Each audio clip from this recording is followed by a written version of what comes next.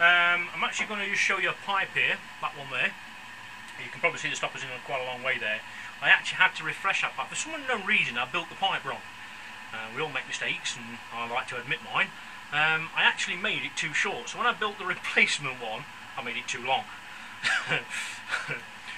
Pity I didn't do that with the first one, isn't it? So I've actually got to take that one out again and shorten that. Incidentally, all the pipes on this, especially the ones on the front and the back row here, are actually pipes that I didn't name diapasms. Apparently that's what they are. They're all built out of proper seasoned timber. It's actually an old bass pipe that I had off for another big organ that I broke up, and I've actually used the materials off that to build it. These pipes, unlike normal board-ons, these board-ons have actually got a hole right through the middle of the actual stopper, hence the reason for the broadness of the stopper and the length. So actually the length of the actual stopper is actually a part of the speaking part of the actual pipe.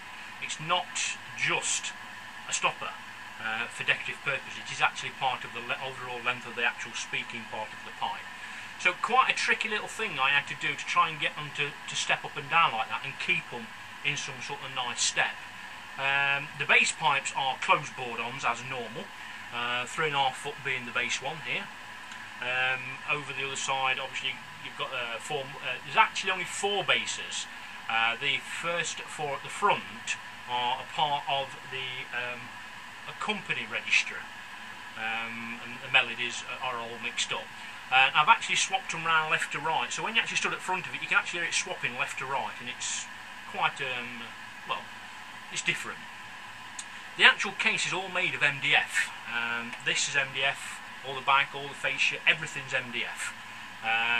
Basically, it's been painted in a wood grain effect, very similar to the Victorian scumbling effect, except I know that was oil based, and was a devil of a stuff to get off if you've ever lived in a Victorian house.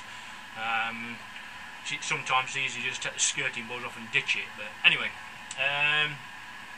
this is a nice paint effect. It's not any particular one like the ones you can buy, it's just normal, does what it says on the tin, paint, varnish, and basically just brushed on and up and down. If anybody wants to know how it's done, I'll give them a quick demo on a video somewhere. I might do one early later for you. But anyway, I hope you enjoyed that. Enough of my rantings and what have you, and I'll switch off.